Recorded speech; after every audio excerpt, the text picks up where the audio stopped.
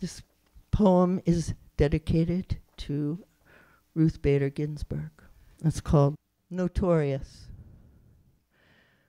We thought she was indestructible. We offered her our lungs, our kidneys, even our hearts should she require them. But in the end, she could only go forward with the body she had, the body she honed to superb fitness, though in her 80s. She also honed her mind and her will on the most difficult, the most controversial questions of the day. And she did so with an even hand and without anger. Well, sometimes a little anger, but only when she felt strongly that justice miscarried. We thought we'd have her forever in spite of her bouts with cancer. She was strong. She always came back. We knew she was at an age where most of your contemporaries are gone. And you know you don't have a lot of days left on this plane. But still, we thought she'd hold on. Selfishly, we prayed for her to hold on, at least till after the election. Too much to hope that she'd be able to last another 4 years if the results were bad. But we had hopes that at least she'd get us through this horrible election.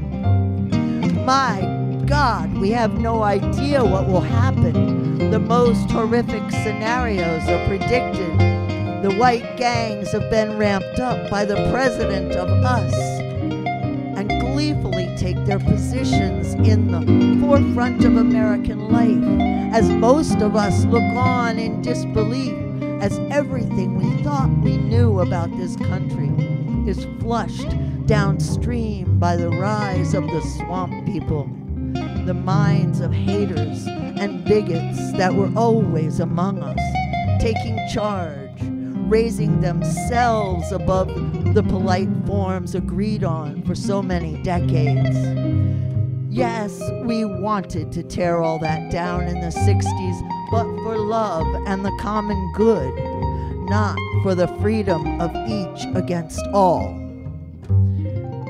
So half of the population of US is devastated by the death of RBG, the valiant fighter for justice for women, for equal rights for all. And it speaks strongly to how far we've slid that her passing is cause not only for grief, but fear, actual bone-wrenching fear. We sing for you, Ruthie. We sing to bring courage to our hearts across the veil newly dropped. We sing in memory of your long and brilliant influence in our lives. We sing in defiance of those who would drive us back. We have to let go. It's the way of the world, but we have to do the work and not despair.